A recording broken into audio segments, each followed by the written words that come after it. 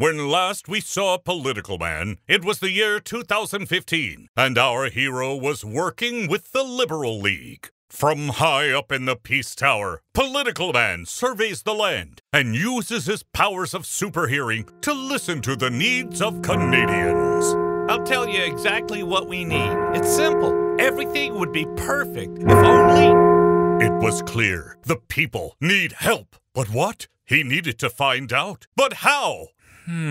This might require less extraordinary measures. This might be a job for Omar Alghabra. And so, setting aside his cape and costume, Political Man goes out as mild-mannered Omar Alghabra to hear directly from the people. He knocks on doors until his knuckles bleed.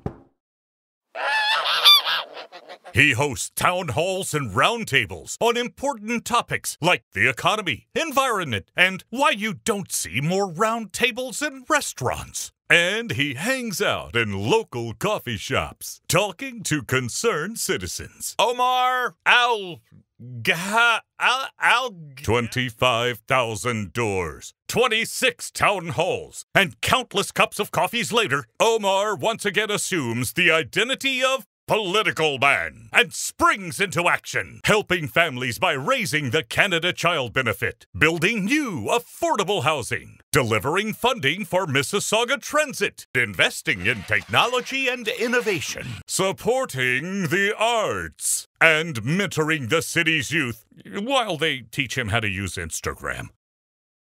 Today, Political Man looks out from atop the Peace Tower and sees a thriving middle class, growing small businesses, better transit, a cleaner environment, and more work to do.